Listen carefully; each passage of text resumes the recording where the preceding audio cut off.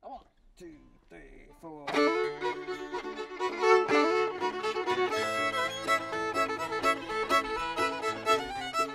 The music's what brought the three of us together. So music to me has always meant friendship.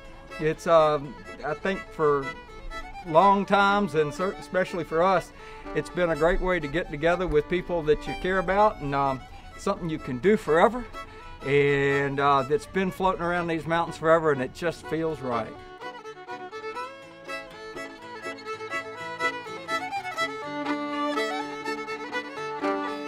To me, the music has always also been a real heavy a connection to family. I grew up in a family that danced the traditional dances from this area, and we clog dance, and we do the traditional big circle mountain dances from the area. And so the music is what ties all that together for me, and it's a family thing. My entire family makes up a dance team, and so without the old time music to dance to, it wouldn't happen. So that's kind of how it, you know, what I think about first when we think about the music. We first got together in 1974, Marion and I at college at University of North Carolina in Chapel Hill, where old time mountain music was enjoying a revival. He and I, up to that point, had been banging away on Bob Dylan tunes on our instruments. Went to a fiddler's convention, and were stuck from then on.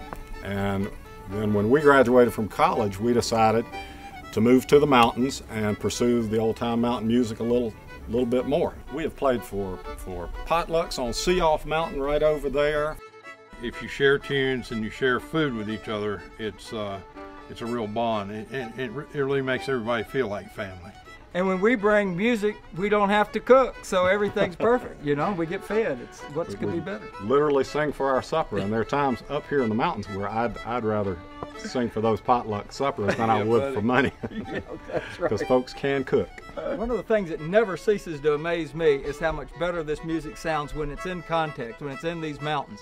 You know, you go and play in some concrete block building in Charlotte, and it just isn't the same. You're really having to kind of, I think, force the imaginations a little too far. And I'm still here because of the music, of course, but also the quality of life here in the county. Good folks, good music, good weather, good food.